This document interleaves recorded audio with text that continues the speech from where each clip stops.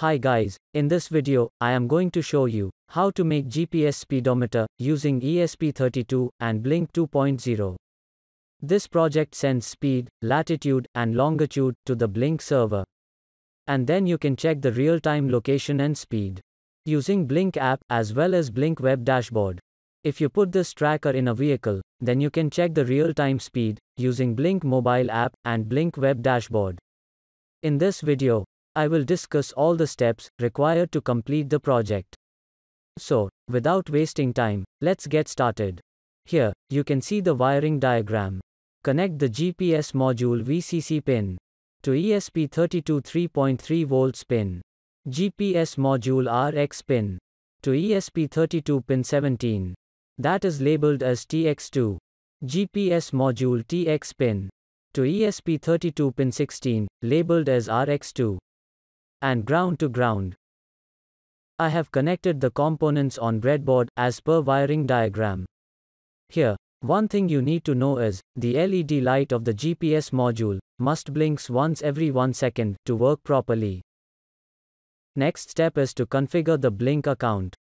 For that, go to blynk.cloud. Then, log in with your email and password. Blynk dashboard will appear. Here, go to Templates. Then, click on New Template. A new template window will appear. Here, write any name for the template. I have named it as Speedometer. Then select board as ESP32. Connection type Wi-Fi. And then click on Done. The template is created successfully. Now, first you need to create data streams. For that, click on Data Streams. Then, New Data Stream. And then, select Virtual Pin. First, name the data stream as speed. Then, select pin as V0. Data type as integer. Next, you need to select the units for data stream. Set the units to km per hour. Set the minimum value to 0. And set the maximum value to 150. You might enter the top speed of your vehicle in this field. If you want to install the tracker for your bicycle, then the maximum value might be 40 to 50. Next, set the default value to 0. And then, click on Create button. Now, create another data stream for latitude. Name it Latitude. Select Virtual Pin V1. Data type String. Set the default value to 0. And then, click on Create button. Similarly, create third data stream for longitude. Next step is to create web dashboard. For that, click on Web Dashboard. Here, select Gauge widget for displaying speed. Then, click on Settings. Here, select the data stream V0 for speed. And then click on Save. Next, create a label for latitude.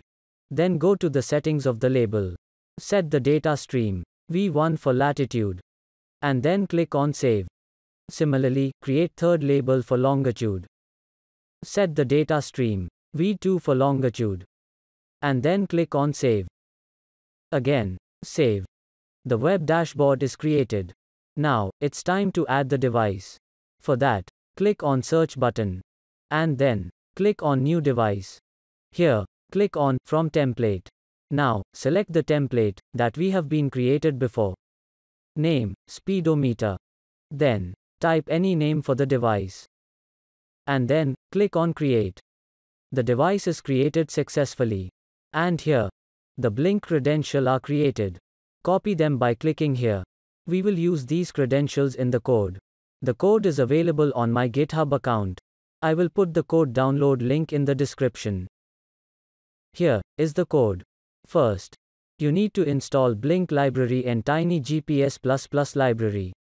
I have added here the download links for installing the libraries. Next, paste the Blynk credentials here that we have copied before. And then, enter your Wi-Fi SSID and password here. One more thing you need to know is interval. I have set it to 1 second. You might adjust this value for uploading GPS data to Blynk server for a specific interval of time. Down below, you can see Send GPS function.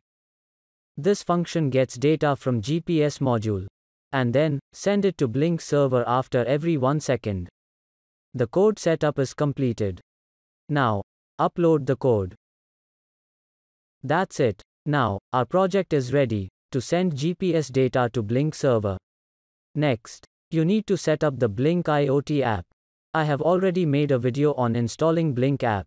If you want to learn how to install Blynk App, you might check that video in the description. Here, select the speedometer device. Then, set up dashboard. Then go to widgets. Here, select the gauge widget for displaying speed. Now tap on gauge widget to display its properties. Here, select the data stream as speed. Then go back. Next, create a label for latitude.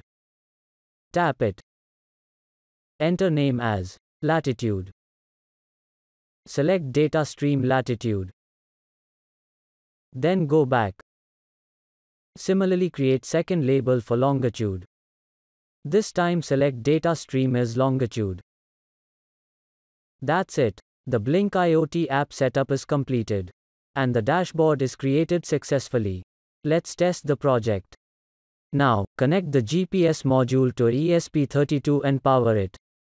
Then, open serial monitor. Here, after connection is made to Blynk server, check the connection status from Blynk dashboard.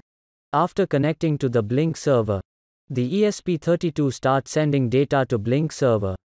If you put the tracker in the vehicle, it will tell you the real-time speed of that vehicle in km/h. That is for today. If you have any question, then comment below. See you in the next video. Bye.